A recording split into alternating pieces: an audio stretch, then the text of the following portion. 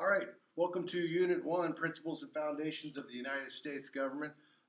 Obviously, it's an American government class, so we're going to be talking primarily about American government.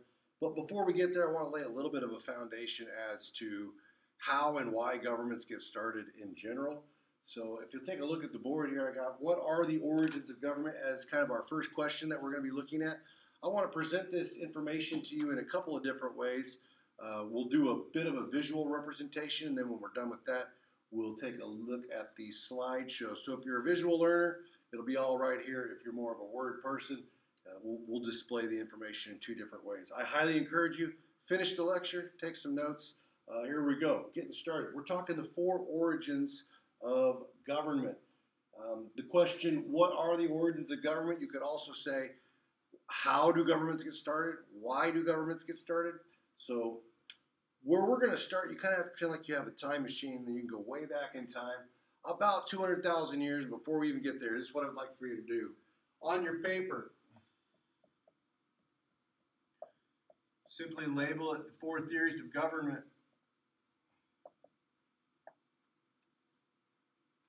And just create four boxes for me. Label one of them evolutionary, force, divine right, and social contract. These are going to be the four theories that we talk about when we talk about the origins of government. So, starting about 200,000 years ago, we're in the middle of the Paleolithic period, and humans are starting to form. You know, they're starting to become hominoids on the earth. We know that over time they evolve into what we currently consider Homo sapiens. So we're going to use our timeline for the Neolithic period, somewhere around there. We're going to start about 10,000 BC for the evolutionary theory. So just put 10,000 BC and just put all the way to 4,000 BC. We're going to see some very distinct characteristics of this time period for humans during the Neolithic. One of the things we're going to start seeing is farming starts to occur. And as farming begins to occur, they go from being hunter-gatherers primarily to a little bit more of a sedentary lifestyle because they can grow food now. So imagine, if you will, each one of these circles that I'm drawing represents a family unit or a tribe, if you will. And maybe inside each of these is 5 to 10 people living in this tribe. Now you imagine from the very beginning, you've got mother, father, and children. These are the very first forms of government on the planet. In fact, if you take the strongest man versus the strongest woman, biologically speaking, if it just comes down to brute force, the man is going to come out on top. And as a result of that, in human history, most governments have been patriarchal. You take the word padre, means father, madre means mother. Patriarchal societies are guided by the male. Matriarchal societies are guided by the female. And so for our demonstration today, 10,000 to 4,000 BC, you've got the family units acting as the first version of the family. And the father is more or less the government or the leader of the government. What happens is, over time, imagine that these groups are all living in their respective locations. They're living their lives. They're trying to survive, more or less. And just imagine that a river runs through this encampment, and at some point, one of the people from this government decide, again, just a family unit, a tribe, one of the people from this government decide it would be beneficial if we had a dam in this river. So they dam up the river, preventing people on this side from getting water. Now just imagine for yourself, what's going to happen if one group of people prevent another group of people from having a common necessity, water, something that we all need? And the answer is quite obvious.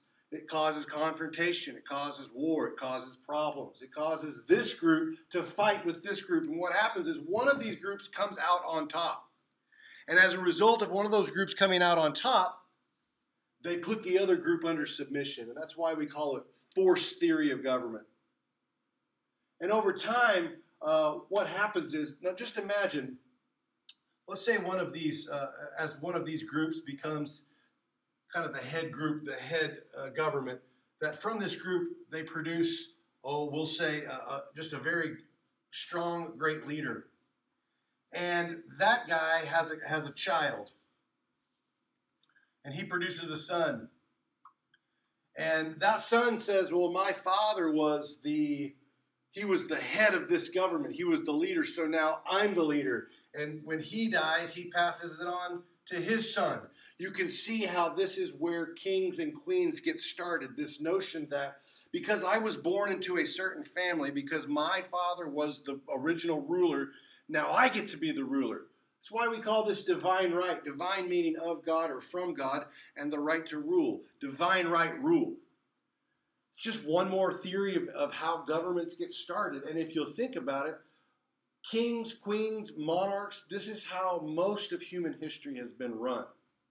And if you think about it in terms of, we go back all the way from 4000 BC all the way up to the 1700s,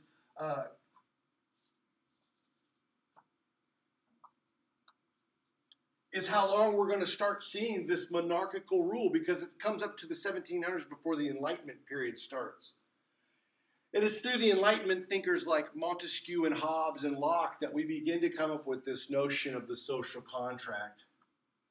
And if you will, just think of the social contract as people, governing themselves and living in a rather peaceful society where everything is good for everyone for the most part. The notion of the social contract, a contract being an agreement you make between the government and that you make between other people in the community.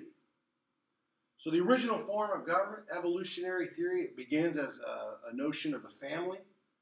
One family takes over a certain area through force, creating a central government. Over time, that one family They maintain their control through bloodlines, divine right.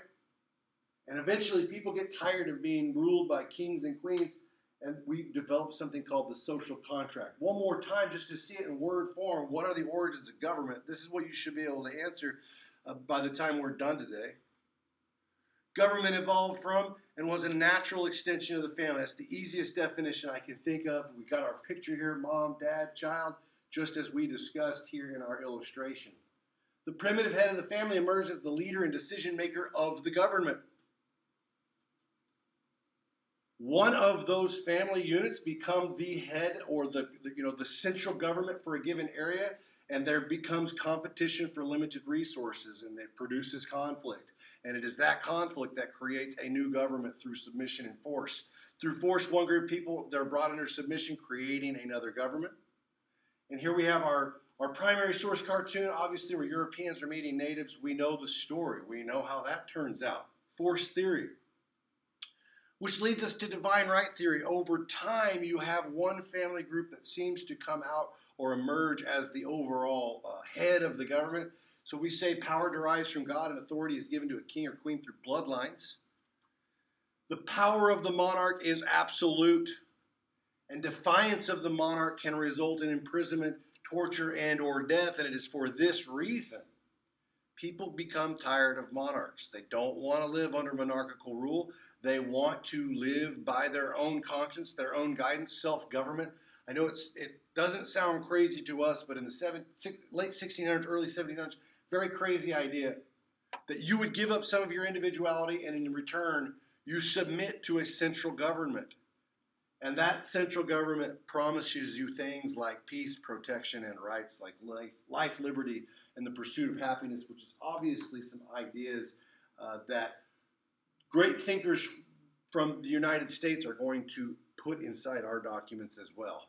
I'm getting ahead of myself. We're getting there. This is the four origins theories: evolutionary theory, force, divine right, social contract. You should be able to explain that. If you have any questions, obviously you can always feel free to hit me up. Keep going through the module. Keep going through the assignments. You know where I'm at. Thanks so much. Have a good day.